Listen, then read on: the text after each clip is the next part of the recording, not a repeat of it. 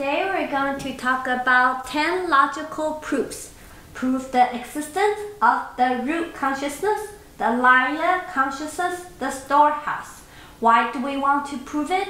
Because its existence proves that we have reincarnation, and if we can turn the deluded consciousness into wisdom, we will all become enlightened and reach Buddhahood.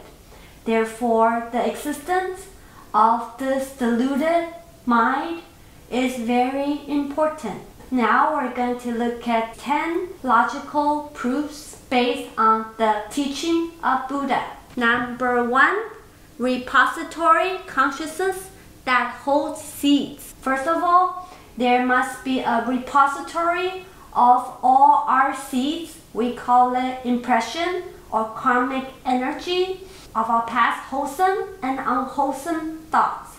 All our thoughts, our action, our speech, they are stored as karmic seeds, bija. These bijas, they must be stored somewhere. So they are stored in this alaya consciousness. And when the time is right, they will ripen into result. That's our retribution that we are experiencing in our lives. So we must have a repository storing all the bijas. This is to show you that our good thoughts and bad thoughts are cumulative until they ripen into result. How do we know our thoughts are cumulative?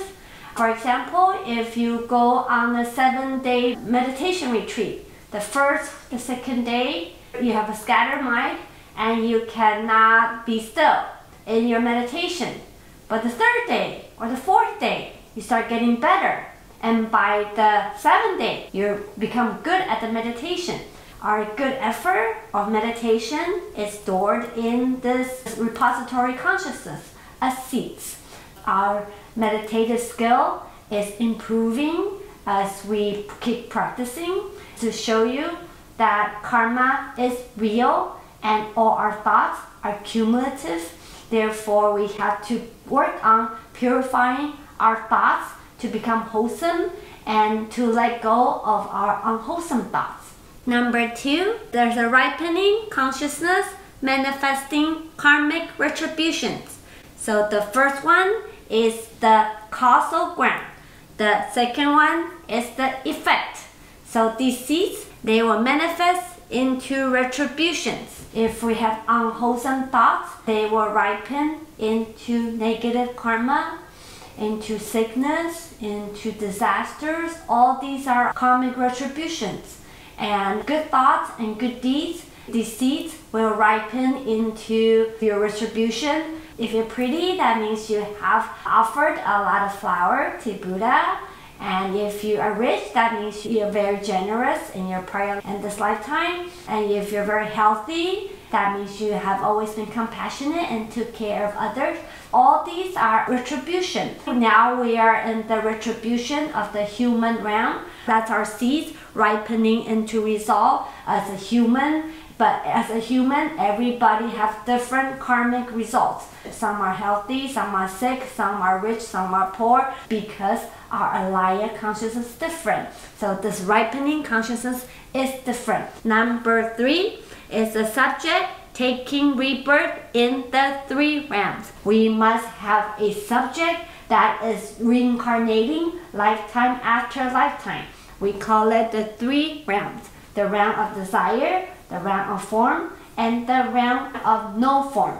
So we are in the 6 realms of reincarnation. The lower realms are hell, hungry ghosts, animal realm, and the higher realms are human, asura, and then there's heavenly being. Usually we call it the 5 destinies because the asura realm do not have their own place. So who is taking us through lifetimes and lifetimes of reincarnation?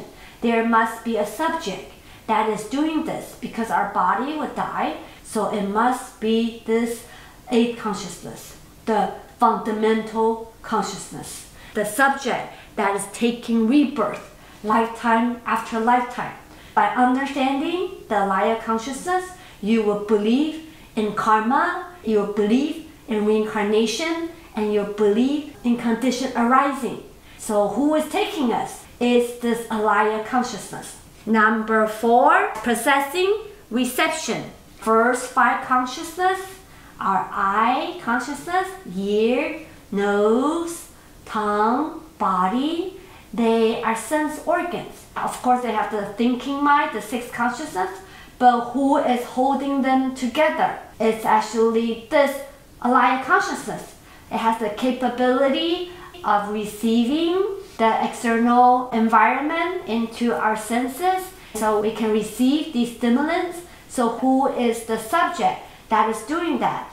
It has to be this alaya consciousness, the storehouse consciousness, the repository that is holding our body together and holding our sense faculties in place so we can receive and experience the world. Without the 8 consciousness, we cannot do that. Some people might think we don't need it because we have the thinking mind, our brain. Our 6 consciousness is doing all these, but the 6 consciousness, it cannot hold seeds because it's not neutral. It has good thoughts and bad thoughts, and it's constantly changing. We need a stable consciousness that is neutral in order to hold seeds of the faculties and to sustain life. So it has to be the 8 consciousness and not the 6 consciousness, the thinking mind. Number 5, there is a consciousness that is mutual support of life, warmth, and consciousness. In order for a sentient being to stay alive, it must have 3 things united together. It must have life, longevity, warmth, and it must have a consciousness. Who is this consciousness holding this life form? It must be the 8 consciousness, because your 6 consciousness, it does rest sometimes. For example, when you are in deep sleep without dreams, you don't have any thoughts. So who is holding this body together? The 6 consciousness is not working during those times, but our heart will keep beating, our breathing will keep going. Who is sustaining this life? It must be because we still have years left in this lifetime, and we also have warmth in our body, and we have a consciousness that is sustaining the continuity of life. So this consciousness have to be the alaya consciousness and not just the 6 consciousness, our thinking brain. Number 6, mind at the time of death. At the time of our death, there are actually 3 states of our mind. One is the mind that is clear and sharp. When people are about to go, even though they're really sick, at the end, they will have a period of time. They're very clear and very sharp in their mental awareness. That's the time we should start chanting and praying and help them to have virtuous thoughts. So they will be taking rebirth in the good realms or the Western Pure Land of Amitabha. So that's the first mind at the time of death. The second mind is when the mind is in the state of confusion and dimness. Now it's getting dimmer, body is deteriorating, and our sense faculties is not working so well, and the whole clarity of our mind is dimming. That is when we're losing our 6 consciousness. So at that time, it's harder. The third state of mind is when we are unconscious. So the 6 consciousness stops working. Now, who is holding this life? We're not dead yet. We're still breathing, but the mind is not working. Your eyes, ears, nose, nothing is working. We're still breathing. We're still having heartbeat. Who is doing that? It has to be the alaya consciousness. At the time of death, that's why we chant Amitabha 8 hours, because the consciousness is still there. Even when the hearts are beating and the breathing stops, we still have the alaya consciousness. And then when the consciousness leaves, then it will go into Bardo, which is the intermediate life. For 49 days, our karma is being determined. We will be taking rebirth in this 49 days to the next lifetime. All because we still have the continuous consciousness of the 8 consciousness, the storehouse. Number 7, interdependence of name and form and consciousness. This is dependent origination. There are 12 links of dependent origination. The first one is because we're ignorant. We don't know we're the Buddha nature. We think we have a self. Then we have volitional formation. Because of our ignorance, we produce karma. Then we will have a consciousness. When the parents are copulating, your consciousness will attach onto the egg and the sperm. Who is this consciousness? It has to be the liar, because it's not the 6th consciousness, it is not the first 5 consciousness, because they haven't been formed. The 4th link is called name and form. When the mind is not fully developed, we call it the name. When the body is not fully developed, we call it the form. So basically it's the embryo. Who is carrying us in this embryo? It has to be this alaya consciousness. Therefore, Buddhists, we do not believe in abortion, because when the parents copulate, it's the alaya consciousness. It's already a sentient being. This is telling us reincarnation is real. And it's because we have this deluded consciousness. We can be awakened from this alaya consciousness, knowing its illusory nature. Karma is because we are deluded. We think this is a real life. That's why we keep reincarnating in the 6 realms. If we can wake up and we can leave reincarnation, be in alignment with our true nature, our true suchness, then we have no more reincarnation. We'll become a Buddha. Number 8, there is a consciousness as the nature of nutriment of consciousness as food. As a sentient being, we have 4 kinds of food. The first food is edible food. That's what we intake through our mouth. The second type of food is called contact food. That's when you contact with pleasurable feelings. You see kids, they love to play. Sometimes they forget to eat. They're having so much fun playing, they don't need to have edible food. So that's called the contact food. The third type of food, mental volition. When you have inspiration, hope, motivation, you will keep on living. All these 3 can be because of our first 6 consciousness, getting nourishment from edible food, our pleasurable feelings, or from our thoughts. When a person has no hope, it's hard for them to stay alive.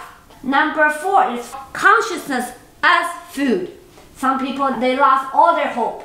Okay, they're not eating, they are not having pleasure, contact food, and they're not having hope and aspiration. How do they keep going? For example, hell beings, they have no edible food, and they have no contact food, and they have no aspiration. What makes a hell being keep living? It's because we have the alaya consciousness. It holds the life together. The wind blows, it's alive, and it keeps going through the suffering of hell.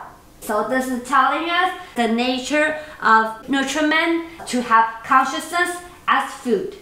Number 9, existence of consciousness in cessation concentration. The third level arhatship, you are a saint.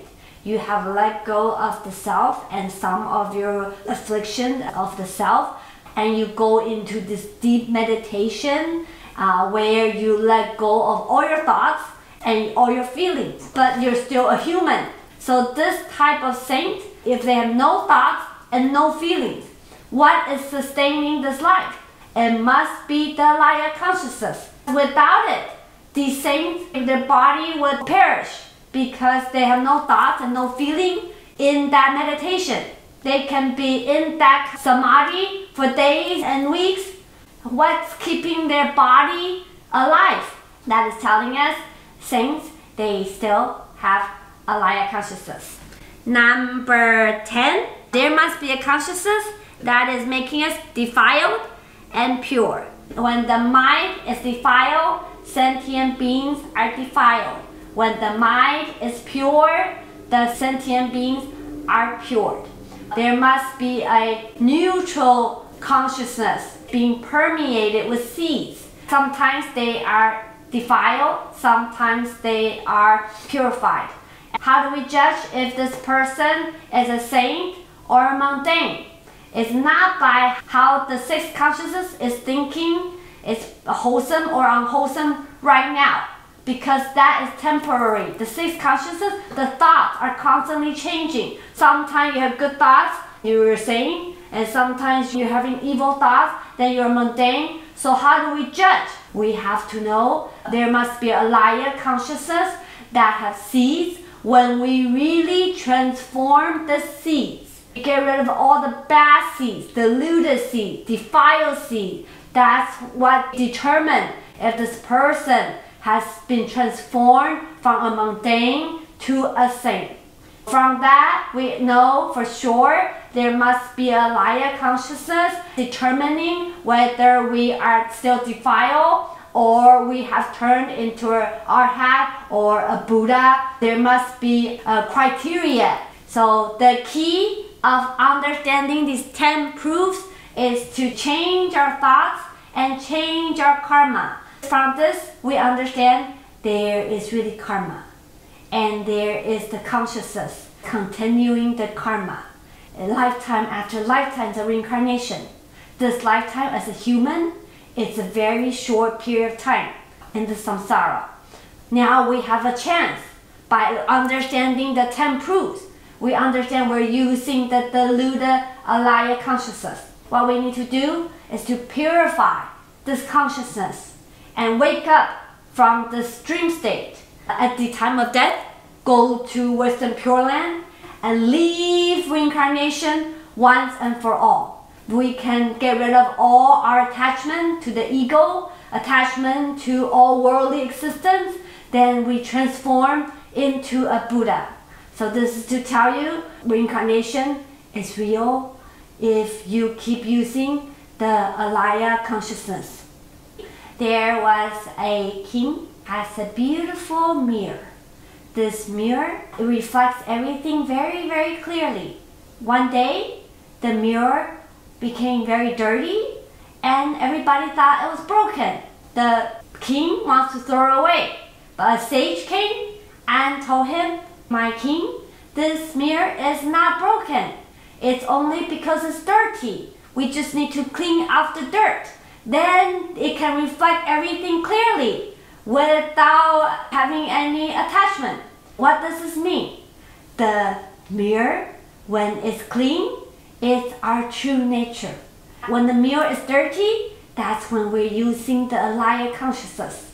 So the sage is our wisdom of non-conceptualization. Only when we stop using the conceptualized mind to judge and to live this life, can we turn the diluted consciousness into wisdom. We call this wisdom the great perfect mere wisdom. That's when your Alaya consciousness is purified, the true suchness is revealed. So you are the clear, perfect mirror. You just have to wake up from this dream. Hope that brings you some kind of insight into reincarnation and your existence. So that's the class for today. Thank you so much for listening. Amitabha.